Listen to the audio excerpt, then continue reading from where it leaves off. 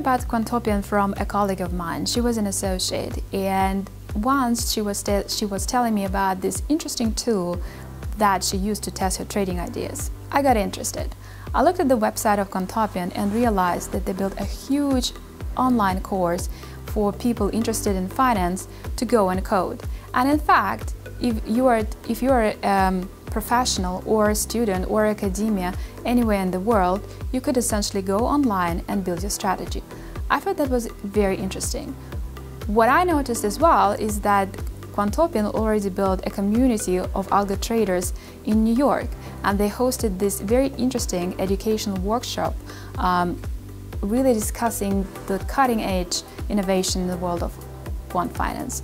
So it seemed like a natural fit to invite them to come to Switzerland, given how many science or precision science professionals we have in this country. And indeed, we have very great response from the community. We essentially hosted a free groups of events. One was the meetup with students and all interested parties.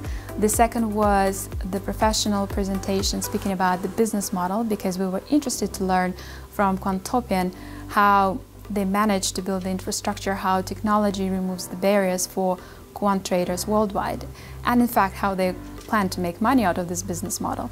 And finally, Quantopian gave a big workshop for people dedicated actually to use their platform in the future. I think one of the highlights is that one of the Quantopian's key hypotheses is that talent is distributed universally in the world. So you could get access if you have the platform and you have the infrastructure, you can trade from anywhere in the world.